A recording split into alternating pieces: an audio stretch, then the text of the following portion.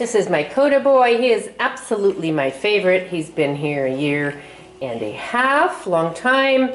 He needs to be the only cat. He's got some spinal scoliosis going on. He's on a daily, inexpensive, easy to give pain pill for that.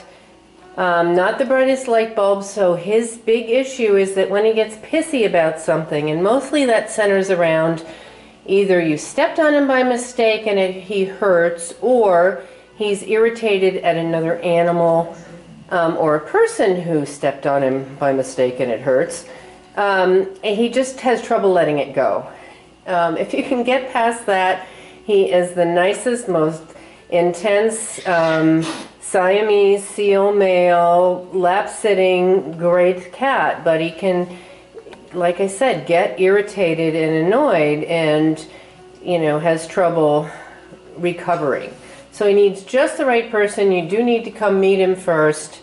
And I so want him to go home. He's just wonderful. I would adopt him in a heartbeat if our cats would let it happen, if it would be a good match, but it is not.